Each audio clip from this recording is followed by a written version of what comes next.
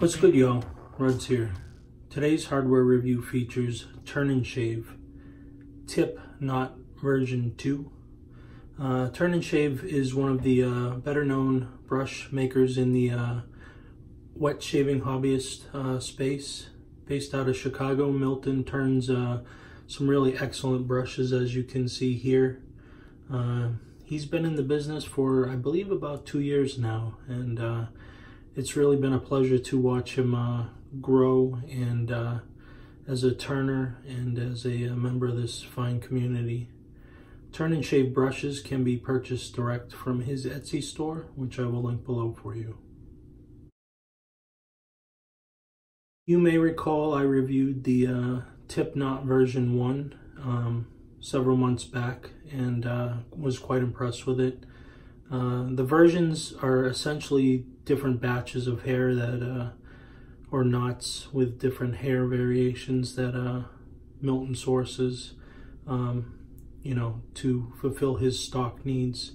He offers several different types of knots in synthetic variety as well as badger, but the tip knot seems to be his most sought after knot at present. And this is a 2-band badger knot, 30 millimeter loft, 50.5 millimeters of exposure from the base of or the top of the handle to the top of the knot.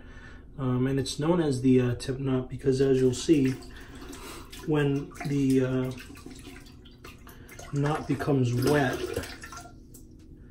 you have an extremely gelled clump of hair fibers, which are about as soft as anything on the market.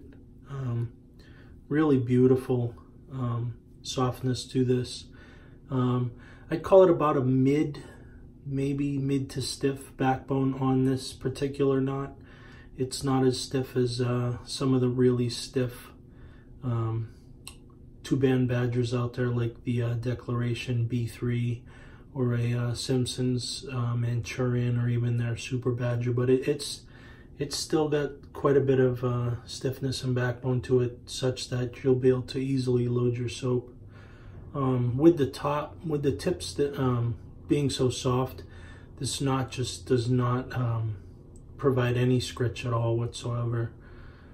Density is what I would call on the super high density type spectrum, like the Maggard super high density, the upcoming AP Shave Code Jealousy knot, as well as the you know, vaunted Declaration knots or the Black Eagle shaving knots.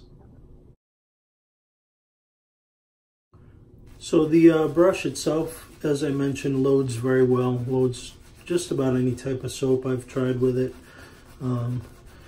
Because of the density, medium type backbone, it really picks up quite a bit of soap.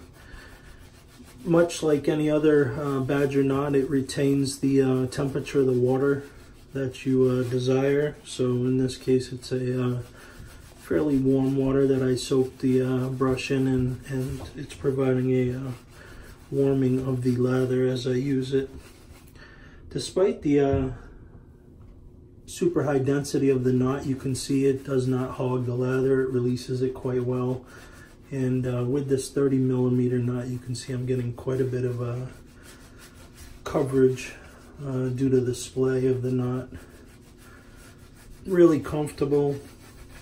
No, absolutely no scritch, which I actually sometimes prefer on the dome in particular, because it kind of exfoliates the dome skin, but still an absolute pleasure to use throughout the shave, whether it's on your face or your dome.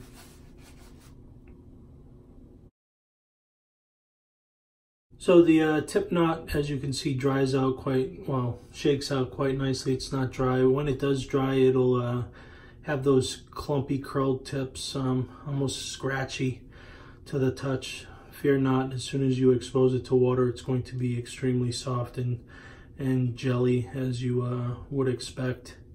These knots represent a tremendous value in the in terms of like getting that premium luxury feeling badger, 2-band badger feel at a fraction of the cost of some of those you know, hand-tied knots that are out there. These range from 24 millimeter to 30 millimeter on Turn and Shave site, and range from, I believe, $50 to $65, depending on the knot size you choose. But still very, very high value for the performance of the knot, and it will really provide you the opportunity to experience what a luxury feeling badger brush feels like. So I do hope you'll have the opportunity to check out the Turn and Shave tip knot, be it version 2 or version 3. As always, thumbs up the video if you enjoyed it. Comment below if you have anything to say, and if you're not already a subscriber, please become one. See ya.